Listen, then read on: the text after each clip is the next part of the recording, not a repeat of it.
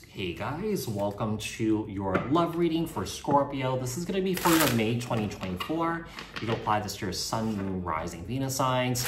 We are going to take a look and see what is next in love for you guys, okay? And then we'll finish off the read to see what else you guys need to know, look out for, work on, apply this to your own unique situations. You may switch the roles if you want. Keep in mind that these are general messages. Take what resonates and leave the rest behind. If this message didn't resonate with you, you may take a look at your other placements. Keep in mind that these are collective messages for the collective Scorpio people, not tapping into one specific person's energies in particular. So if you're looking for a reading that's tailored specifically to your unique situations and your energies, I suggest you to book a personal reading with me. The link for that is in the description box below. Like, share, comment, subscribe, hit the notification bell so that you guys get notified on when my new videos post and when I go live. Also, if you guys are interested in following me on TikTok, Instagram, my other YouTube channel that's dedicated solely to my travels, the links for those are in the description box below. Support me on there too. So tell me about Scorpio. What is going on with Scorpio in love? What's next in love for Scorpio? What's next in love for Scorpio for May 2024? Sun, Moon, Rising, Venus signs for Scorpio. And keep in mind, you guys, this could be with new love, current love, or an ex, okay? Ace of Pentacles here and the Page of Swords, Libra, Aquarius, Gemini. There's someone here that's definitely making you some sort of offer here of commitment, okay? So, you know, that Ace of Pentacles is a representation of a long-term plans, you know, commitment, you know, future thinking here, okay? We have the Lovers here, Gemini energy. We have the King of Swords, Libra, Aquarius, Gemini. We have the Nine of Cups. Okay, you could be dealing with the air sign here, Scorpio. Whoever this is, this person's like madly in love with you. Okay, we have the Ace of Swords. So I feel like this person basically wants to tell you how they feel. Okay, this could be a newer person that's coming into your life here. This person's very intelligent. This person's very chatty. This person knows like a lot of kind of like weird, strange information, you know? I feel like they are like, you know, kind of like a walking Wikipedia, okay? This person just like knows a lot of random facts. You got the Ace of Pentacles here and the Emperor, Aries energy, okay? Some of the Page of Swords and Temperance, Sagittarius energy. Whoever this is, I feel like this person's the real deal. This person might come off a bit emotionally aloof and very cold, but I feel like this person is a very mature individual. This person's a very kind individual, okay? So let's see, tell me the Lovers. We have the Five of Swords. Why is the Five of Swords here? Sometimes that Five of Swords, yes, it's competition. It's trying to get ahead, you know? But sometimes I also see the Five of Swords of someone here putting themselves first or that they're trying to put you first, you know? So the King of Swords here and the Nine of Wands. Why is the Nine of Wands here? I forgot to clarify the Five of Swords. The Five of Swords and the Queen of Pentacles. I feel like this person's trying to put you first here at the Nine of Wands. And the Hierophant, and I feel like this person is really loyal to you here.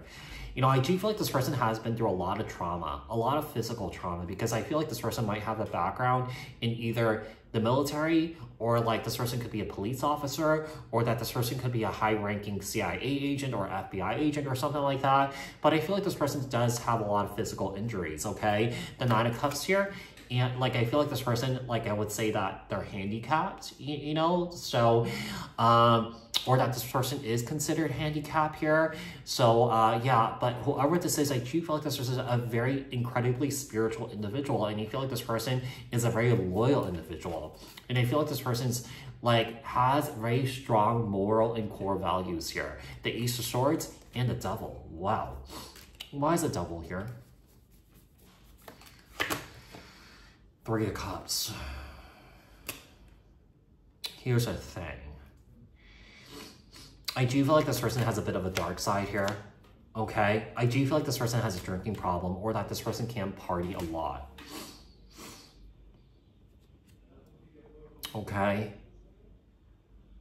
Let's see, what else do we have for Scorpio? What does the Scorpio need to know, look out for, work on for May 2024? Sun, Moon, Rising, Venus signs when it comes to love.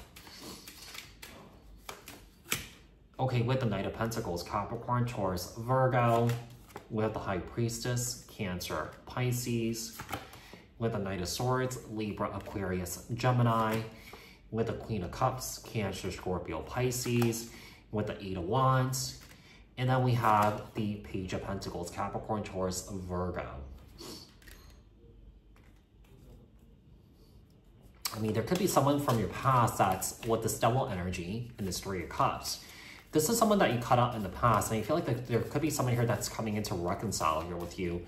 But I feel like you're just focused on a new person here. So this situation with the Three of Swords, the Ace of Swords, the Devil, and the Three of Cups applies to someone from your past, not this new person. Yeah, it's not this new person. So tell me about the Page of Pentacles here. It could be someone that's coming in with an apology here. The Page of Pentacles and the Two of Pentacles, okay? Why is the Two of Pentacles here? Six of Wands. Whoever this is, I feel like this person feels like they have what it takes to make something work here with you again, okay? But I feel like you've completely moved on from this individual here, Scorpio. The Ace of Swords, the Eight of Wands, the Sun.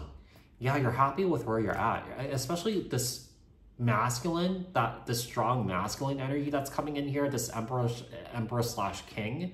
Tell me about the Queen of Cups, the Empress. Wow. Oh, whoever this is,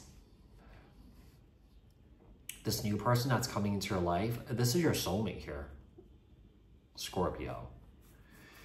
This is your soulmate here.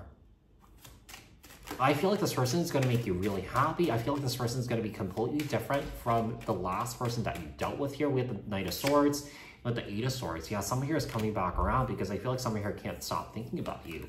With the High Priestess and the Two of Cups. You know, I feel like one of the things I'm getting here is I feel like you know deep down inside this new person that you're dealing with here is the person for you. Perhaps, you know, the past person that you're dealing with could be a soulmate also, but this person's not your jam here, you know, and I feel like you're completely moving on from this past person.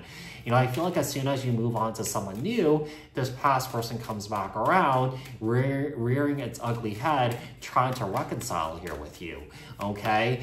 We have the Three of Pentacles. Someone here wants to work things out here with you from the past. They want to move forward with you here, but I feel like it's a hard left here for you, Scorpio. Okay, with the Three of Pentacles, we have the Three of Swords, we have the Eight of Pentacles here, and the Chariot, Cancer energy.